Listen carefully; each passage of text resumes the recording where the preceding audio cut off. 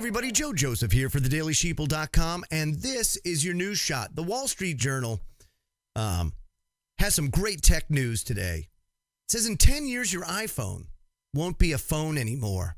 It says Siri will be the conductor of a suite of devices, all tracking your interactions and anticipating your next moves. Interestingly enough, we're already seeing the start of that now in 2017 with customized and targeted ad campaigns. If you notice that when you go surfing on a website, especially if your pop-up blocker, your ad blocker doesn't block it, you'll find that they'll advertise things and goods that you may have been looking at based on your browsing history. So they're already doing this in a way. But with the advancement of technology, you have to imagine that augmented reality is going to really start to take hold in society and our everyday life. It says it's 2027 and you're walking down the street confident you'll arrive at your destination even though you don't know where it is. You may not even remember why your device is telling you to go there. There's a voice in your ear giving you turn-by-turn directions and, in between, prepping you for this meeting. Oh, right. You're supposed to be interviewing a dog whisperer for your pet psychiatry business. You arrive at the coffee shop looking around quizzically, and a woman you don't recognize approaches. A display only you can see highlights her face and prints her name next to it in crisp block lettering. Terminator style. Afterwards, you'll get an automatically generated transcript of everything you two said. As the iPhone this week marks its 10th anniversary of its first sale, it remains one of the most successful consumer products in history. But by the time it celebrates its 20th anniversary, the phone concept will be entirely uprooted. The dog whisperer scenario will be brought to you even if you don't have an iPhone in your pocket. And it's absolutely right. Augmented reality is going to play a much deeper role in society as things advance. You're going to have basically a body area network of computers, batteries, and sensors residing on our wrists and our ears, on our faces, our clothes. With nanotechnology, they can now embed circuits into your clothing. Smart clothing that can change its appearance. You know, while you're walking down the street, oh, I don't want a blue shirt, I want a red shirt. No problem. Smart shirt. Change color. It's coming. You know, glasses. Your Google Glass. We had the Google Glasses.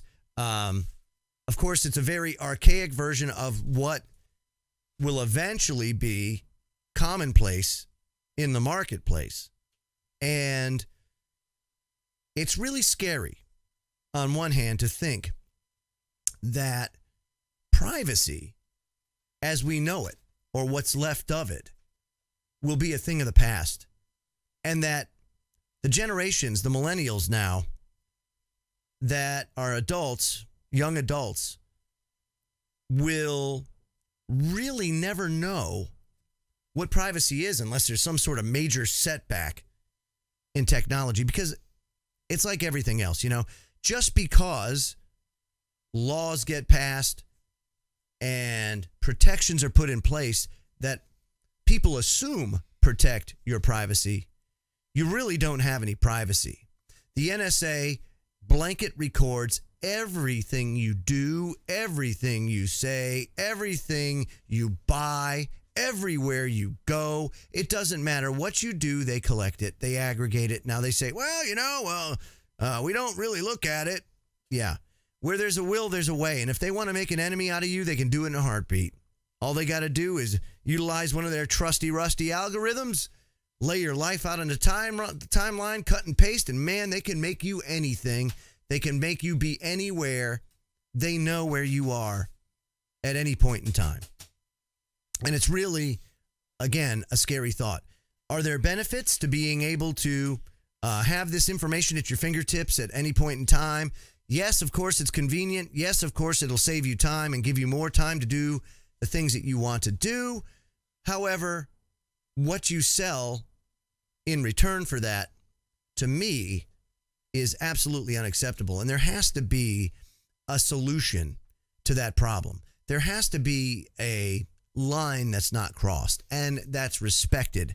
And the only way to do that is to provide accountability. Now, how that happens, I don't know. How it manifests itself, I don't know. You certainly cannot expect governments, whether at the local, state, or federal level, to reliably police themselves. It's almost like telling your kids to discipline themselves when they're wrong. Okay, yeah, they'll get right on that. Yeah. So, again, is there benefit to the advancement of technology? Of course. And I'm certainly not anti-technology, but what I am is certainly when the violation of privacy comes about and rights that we have not given up, by the way, are forcefully and under duress taking away from us, then, we have to do something, folks. And if it means that we have to boycott technology for a little while to make it known that this is what we want, and by God, we'll stop at nothing to get it, then that's what we have to do. I'm Joe Joseph. This was thedailysheeple.com's News Shot. Feel free to comment below and visit our website at thedailysheeple.com. Have a great day.